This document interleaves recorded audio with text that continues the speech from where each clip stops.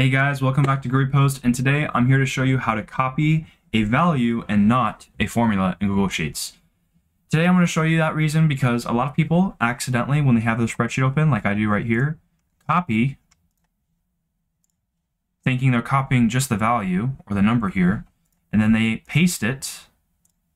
Well, wait, that's a different number. How come? Well, if we look into this, right, or just tap on it, it's a formula still. And it's actually adding up these cells right here, and that's what's giving us that number. So the question is, how do we copy this number and paste it as just the number? Well, what we can do is we hit copy like we did before, and then let's say we want to paste it here. We right click, go to paste special, and then we do values only.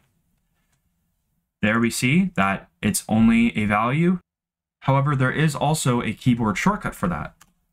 To do that, you hit Control-C to just copy the cell, and then you come here and you hit Control-Shift-V, and then there you go. It pasted, and because we used those specific short keys, we now only have the value. And then the other option is if we want to, let's say, not do any copying and pasting, we see that this cell is A13. You can also see it up here.